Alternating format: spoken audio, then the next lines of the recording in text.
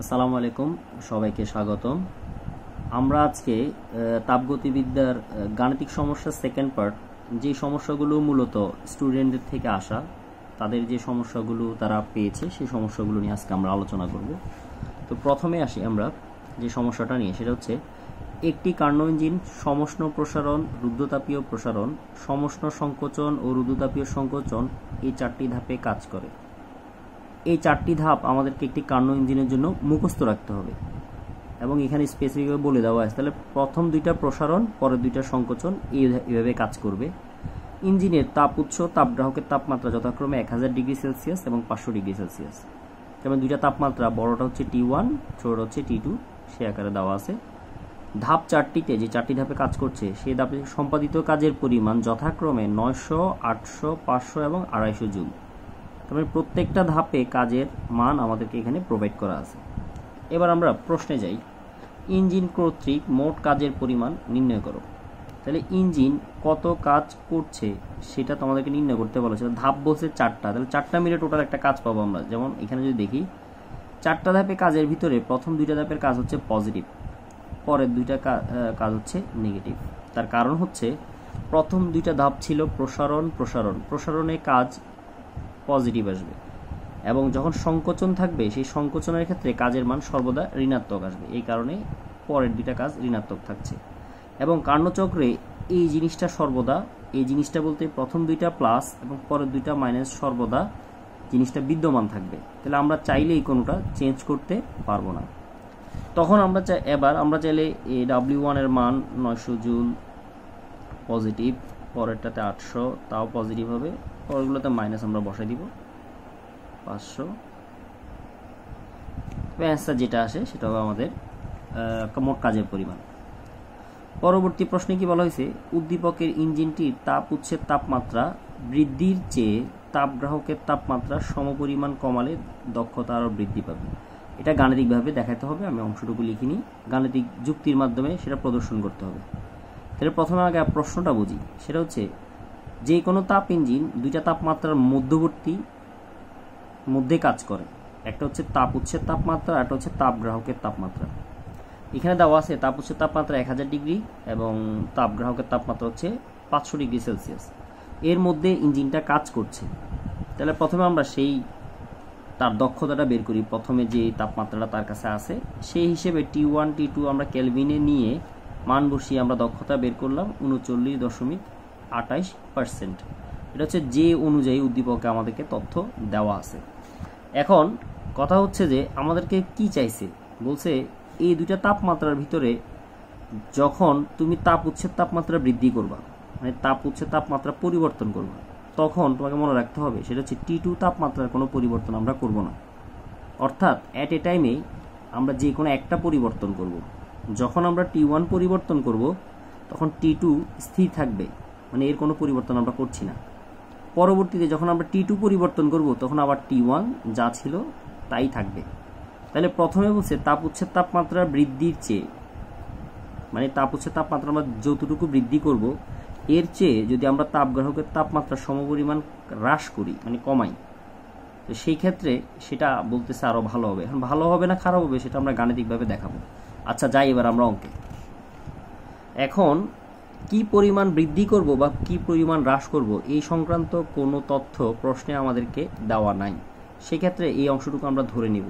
ধরি তাপ উৎস বা তাপগ্রাহকের তাপমাত্রা আমরা 100 ডিগ্রি সেলসিয়াস অথবা 100 কেলভিন, দুইটা সেম জিনিস। যেহেতু তাপমাত্রার ক্ষেত্রে পরিবর্তনের অংশটুকু ডিগ্রিতেও যা কেলভিনেও তা, সেই ক্ষেত্রে যে কোনো একটা লিখলেই হবে। কেলভিন যথাক্রমে আমরা বৃদ্ধি বা হ্রাস করব। তাহলে তাপ উৎসের জন্য আমরা করব বৃদ্ধি আর তাপগ্রাহকের জন্য আমরা করব হ্রাস, সমপরিমাণ।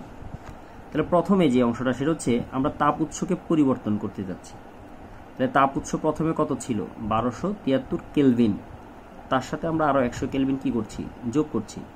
তাহলে টোটাল হচ্ছে 1373 কেলভিন। তাহলে তাপ উৎসের তাপমাত্রা যখন পরিবর্তন হলো তখন তাপগ্রাহকের তাপমাত্রা T2 কিন্তু কোনো পরিবর্তন আমরা করতে পারবো না। যে কোনো একটা আমাদেরকে পরিবর্তন করতে হবে। তো T2 হচ্ছে পূর্বেরটা, যেটা 773 কেলভিন, আর তাপ উৎসের তাপমাত্রা পরিবর্তিত রূপ হচ্ছে 1373। মান বসানোর পরে দক্ষতা আসলো 43.7%। এটা হচ্ছে যখন আমরা তাপ উৎসের তাপমাত্রা 100 কেলভিন বৃদ্ধি করছি। এবার তাপ উৎসের তাপমাত্রা পরিবর্তন করব না, আমরা করব তাপগ্রাহকের তাপমাত্রা। তাপগ্রাহকের তাপমাত্রা আমাদেরকে প্রশ্নে বলেছিল হ্রাস করার জন্য। কি পরিমাণ হ্রাস করব সেটা আমরা ধরে নিয়েছি, সেটা হচ্ছে 100, তাহলে দাঁড়াচ্ছে 673। মান বসালাম, বসিয়ে এই যে টি1 এর মানের কোনো পরিবর্তন আমরা করিনি। আগে কত ছিল 1273, এখানে 1273ই আছে, তাহলে দক্ষতার মান আসছে 52.86%। তাহলে এবার আসি আমাদের অ্যান্সারে। আমরা তাপ উৎসের তাপমাত্রা 100 কেলভিন বৃদ্ধি করাতে দক্ষতা দাঁড়ালো 43, আর তাপগ্রাহকের তাপমাত্রা 100 কেলভিন কমানোর কারণে দক্ষতা দাঁড়ালো 52। তাহলে কোন ক্ষেত্রে দক্ষতাটা বেশি আসলো? দ্বিতীয় ক্ষেত্রে, অর্থাৎ তাপগ্রাহকের তাপমাত্রা সমপরিমাণ কমালে আমাদের দক্ষতা, ইঞ্জিনের দক্ষতাটা কি পাবে?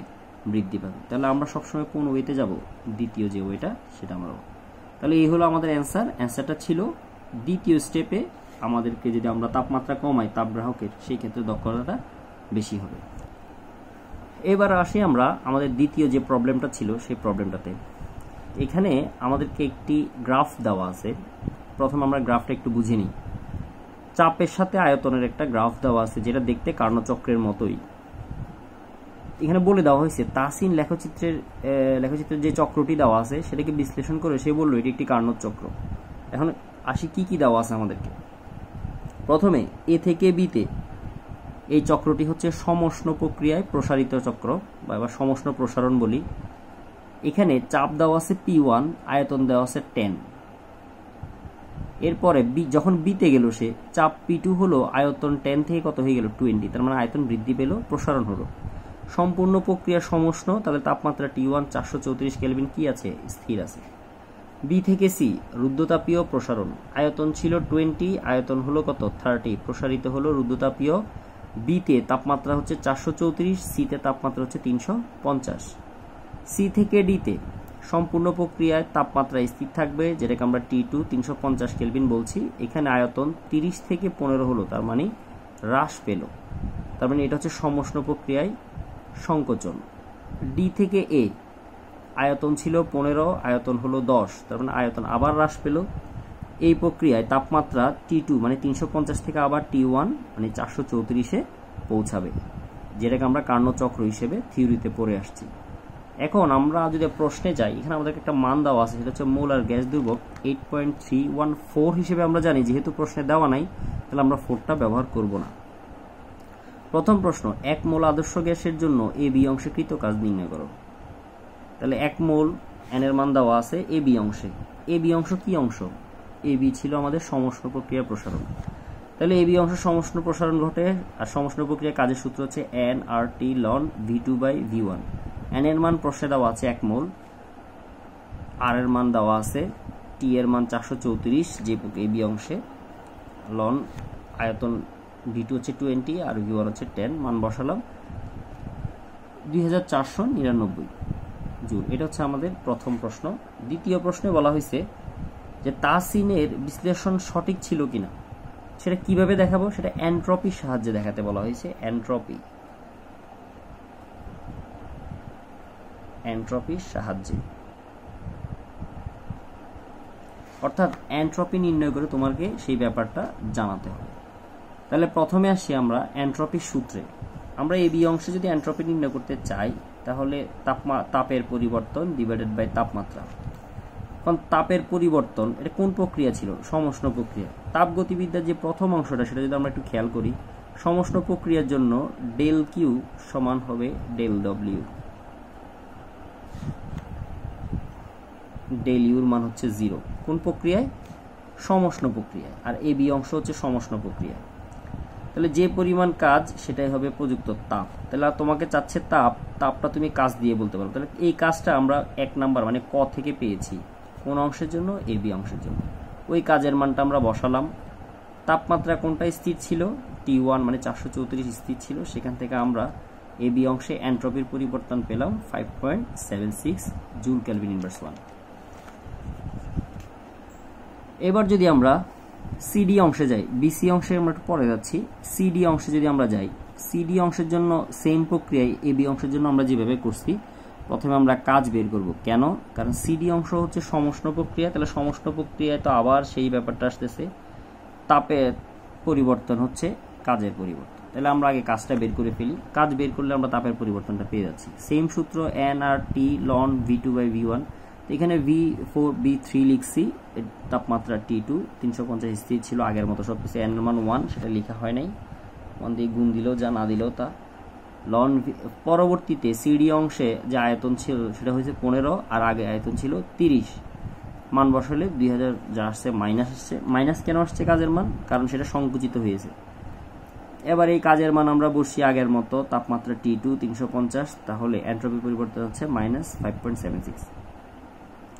তাহলে কার্নো চক্রে আমরা যখন থিওরি পড়ছি তখন আমি বারবার বলছি, সেটা হচ্ছে দুইটি যে সমষ্ণ প্রক্রিয়া আছে এন্ট্রপি শুধুমাত্র ওই দুইটা অংশেই পাওয়া যাবে। বাকি যে দুইটা অংশ BC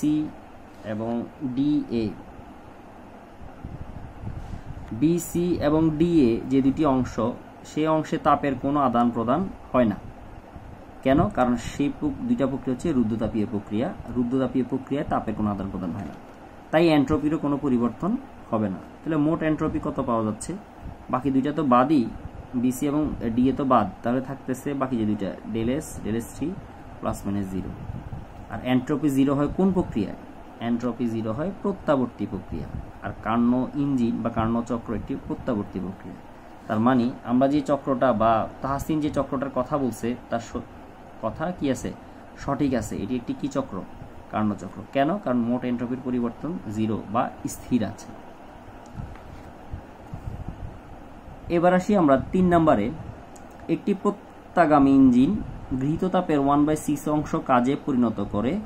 এর তাপগ্রাহকের তাপমাত্রা 54 কেলভিন কমালে দক্ষতা দ্বিগুণ হয়। ইঞ্জিনের তাপ উৎসের তাপমাত্রা কত?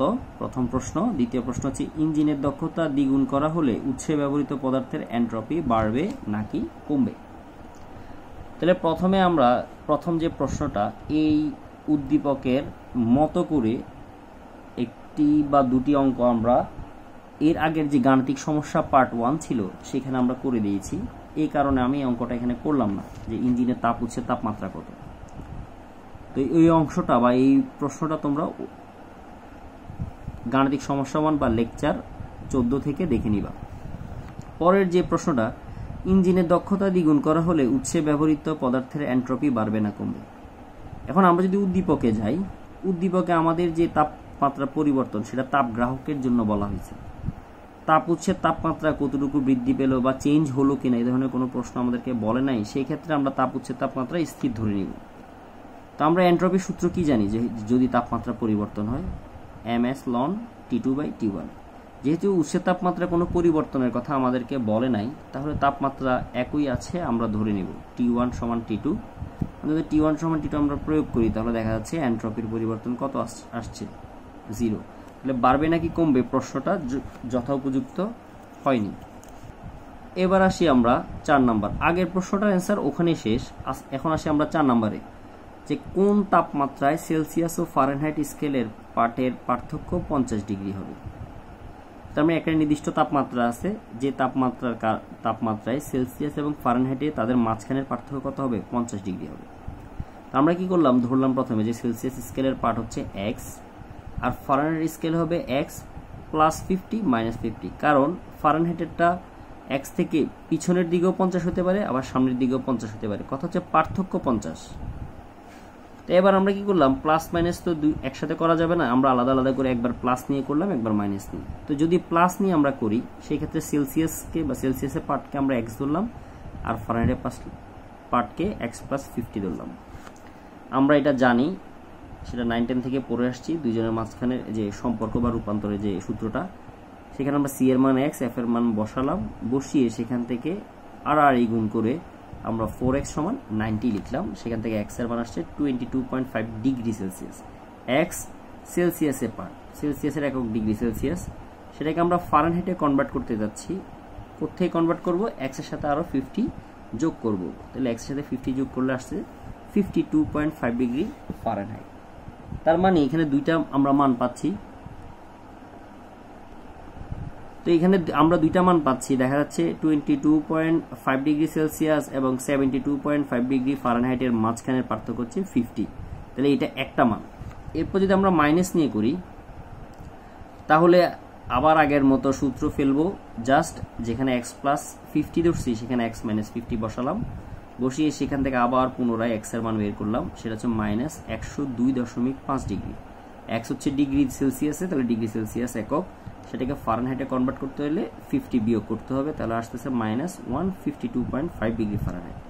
তার মানে অ্যান্সার হচ্ছে দুইটা, এই দুইটা তাপমাত্রার মাঝখানেও পার্থক্য 50, এই দুইটা তাপমাত্রার মাঝখানেও পার্থক্য হচ্ছে 50। তাহলে এরকম কোন তাপমাত্রা, এই দুইটা তাপমাত্রায় তাদের মাঝখানের পার্থক্য 50 পাওয়া যাবে। তো এই ছিল মোটামুটি যে প্রবলেমগুলো ছিল। তারপরেও যদি কারোর প্রবলেম থাকে পরবর্তীতে আমাকে ইনবক্স করতে পারো, সেই ক্ষেত্রে আমি আবার এইভাবে তোমাদেরকে সলভ করে বোঝানোর চেষ্টা করব। তারপরেও বুঝতে সমস্যা হলে আমাকে জিজ্ঞেস করতে পারো। ধন্যবাদ তোমাদেরকে।